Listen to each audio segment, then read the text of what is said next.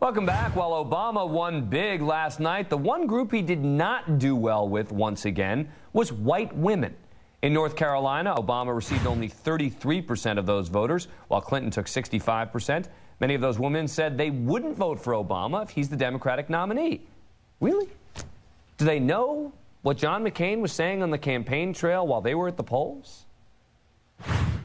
Federal judges today issue rulings and opinions on policy questions that should be decided democratically. Assured of lifetime tenures, these judges show little regard for the authority of the President, the Congress, and the states.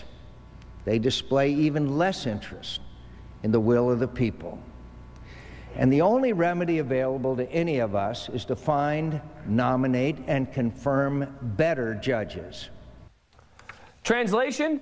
Judges who would overturn Roe versus Wade.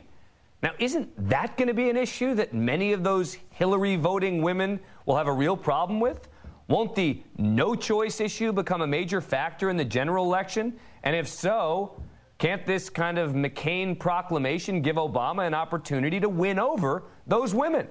Here now, Nancy Keenan, president of the NARAL Pro-Choice America, and back with us is Newsweek's Jonathan Alter. All right, Nancy, is that going to do it? They're going to come flocking to Obama when they realize that that's McCain's position? I think absolutely they will, and it's because he is neither a moderate nor a maverick, and I think our job is to make sure that women and all voters across the country understand how John McCain is so anti-choice, and I think women will come back and vote for whoever is the Democratic nominee. Jonathan, is this going to be the sort of issue that will make or break a voter's choice?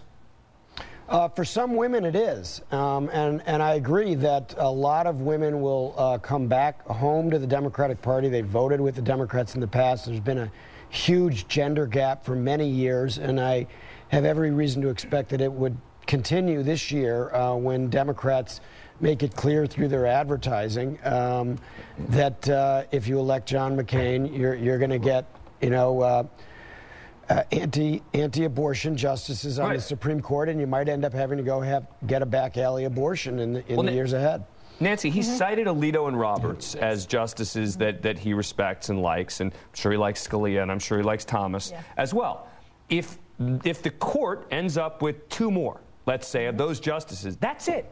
It is. That's it. Absolutely. Roe v. Wade is done. That's right. And this is the code. When he's talking to his base, he basically is telling them, I will have a litmus test. And that litmus test for John McCain is to have justices that would overturn Roe versus Wade. When we talk about the women as well, let me speak to, there's another group here, pro-choice independent and Republican women will vote for the pro-choice candidate once they are very clear on how anti-choice John McCain is.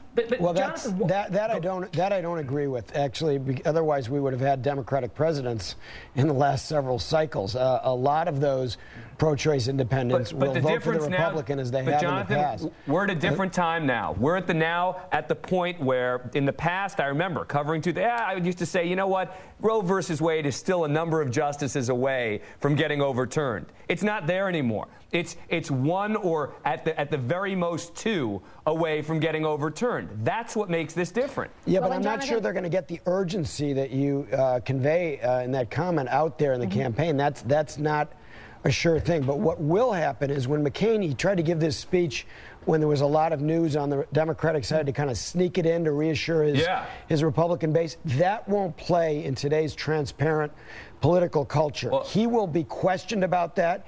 He will get squeezed on this. If he tries to go away from his base, he'll get hammered by them, and he could get sandwiched on this issue in a way that's harmful to his campaign. Yeah, Jonathan, let's be clear. I think that when George Bush was running, people thought that Laura Bush was pro-choice and Barbara Bush was pro-choice, so they didn't have to worry about George W. Bush. And in addition, he never blatantly called for overturning Roe versus Wade. John McCain has, and I think that's something for pro-choice Republican and independent women.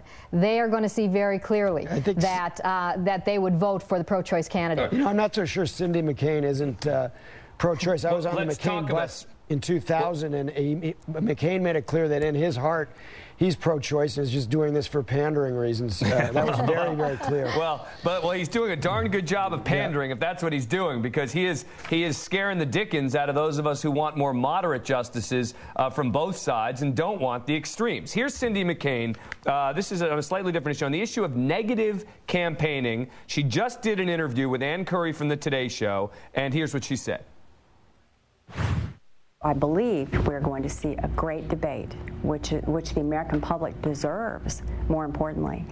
None of this negative stuff, though, you won't see it come out of our side at all. Because none of the negative stuff will come out of your side. My husband is absolutely opposed to any negative campaigning at all. You're saying that the kind of campaigning we've seen between the Democrats will not happen in the general election, no matter who's picked. There's no room for it.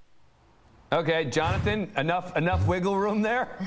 Well, obviously there will be some negative campaigning, but I also think that Cindy McCain is onto something, that it's very interesting that the presumptive nominees in both parties are the ones who took the highest road in the primaries, and I think both of them would like to run a more high-toned campaign. They think it would be good for the country and good for them. They can't control the independent expenditures, the so-called 527s, but I think within their own campaigns, it will be amazingly, it will be cleaner than we've seen in a while, I think. And I would like to do a show every night just on which circuit court judges are being appointed and the debates that are going on in the Senate over them.